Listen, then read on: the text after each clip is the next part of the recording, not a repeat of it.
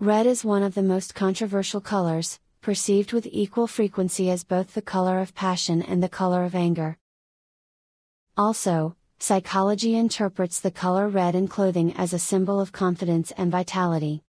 This color is usually chosen by people who want to stand out in the crowd and make an impression.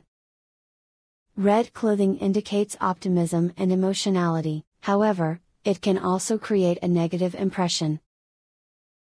Red shades are not recommended for those who work in a team, it causes rejection.